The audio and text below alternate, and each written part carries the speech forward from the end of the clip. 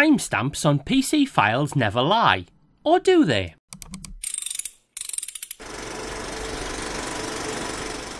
Hello everyone and welcome to TechFixFlix. In this tutorial we install and use Attribute Changer, available from the link shown on screen now and linked in the written description accompanying this video.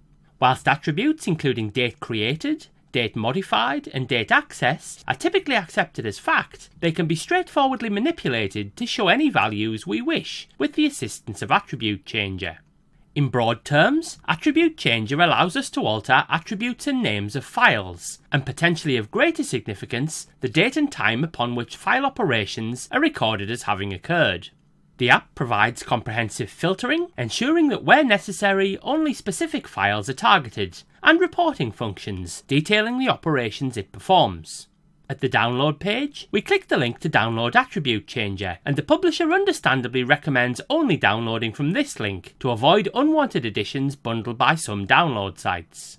At under 5 MB, the download completes quickly, and we click to run the downloaded file, granting permission where requested by user account control.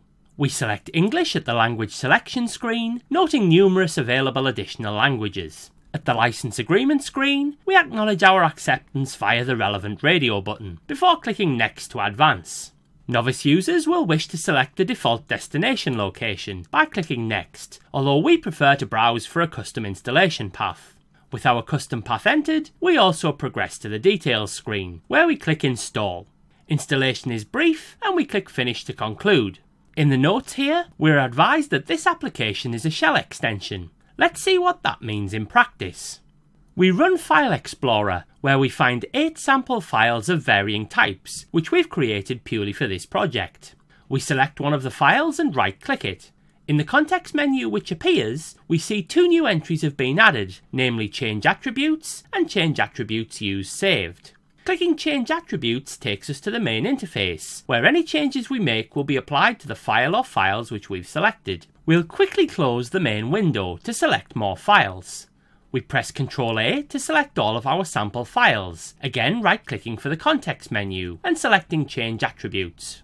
The main interface appears. Any changes will now be applied to all 8 selected files. We're going to make a very simple change to the case of the file name, and we click the Change Name drop-down, moving to Name Uppercase, which we select. We then click Apply, which prompts this query. Note that we could also run a simulation by ticking this box, which would naturally simulate the process without altering our actual files, allowing us to assess the impact in a safe environment prior to committing to permanent changes. At the end of the process, a report is generated in the Reporting tab. We click OK to close the dialog, and like us, you may find that your file names are immediately unchanged. We therefore press F5 to refresh the screen, and note that our file names have all been changed to their uppercase equivalents. You'll have noticed the option to change the case of the 3-character file extension, which can be made visible by clicking View in the File Explorer window, then ticking File Name Extensions. The View menu disappears, leaving our file extensions visible. This can easily be reversed by returning to the View menu and unticking the same item. Of course, there are applications specifically dedicated to changing file names, offering greater renaming functionality, and we've covered one of them in a previous tutorial. Whilst this is a very useful function, it's not the main purpose of this app. Let's change the view once again, this time to show more information about our files. We right-click a blank area of the File Explorer window, selecting View from the menu which appears. We change our view from List to Details. Among those details listed are the date modified. We can introduce further information by right-clicking the column headers and selecting Date Created. We can now see the dates and times upon which our files were created and modified. Typically, these dates are regarded as the literal truth, but they can be easily manipulated. We again select all files using Ctrl A, right-clicking for a menu and selecting Change Attributes. At the main interface, we select Modify Date and Timestamps, opening the dialog from which we can make our changes to dates created, modified and accessed. Clicking the drop-down accesses the system calendar, and we scroll backwards through the great year that was 2020, heading back to the optimism of New Year's Day. We click on the 1st. With January 1st selected, we can move to time. In addition to using the handles as we did for the date, we can also type directly into the boxes. We therefore change the time to the stroke of midnight, with the hour amended to 12, the minute amended to 0, and the seconds likewise set to 0. With the information for our amended date created field set, we click Apply, again encountering the processing confirmation witnessed in the earlier example. As before, the files are processed and a report produced.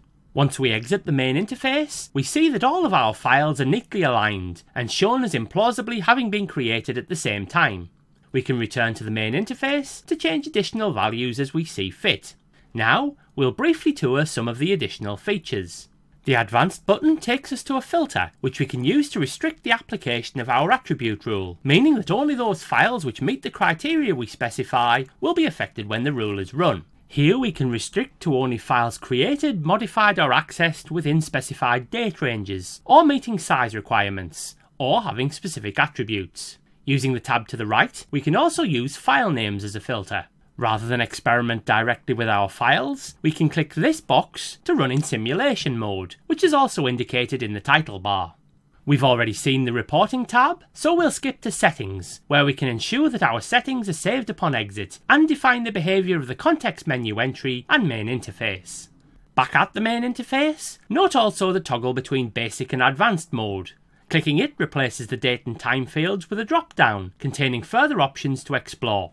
In particular, note that Add, Subtract, Offset values adds a further tab of options, and the offsets are very much as we'd expect. Also available from the drop-down is the option to randomise date and time, which introduces the Randomise tab. Again, we can randomise between a specified range, giving a more realistic data set than our New Year's Day example. We also have the option to impose a strict order, which wouldn't allow a file to have been modified before it was created. Be sure to check out our back catalogue and subscribe for our future projects. Thank you very much for watching this video. If you found it useful, please consider subscribing by clicking the logo on screen now. If you'd like to see more, there are 2 suggestions currently on screen. If you have a better, faster or more economical solution, let us know in the comments. We'd love to hear from you. You're also welcome to follow us on Twitter. Until your next tech fix, goodbye.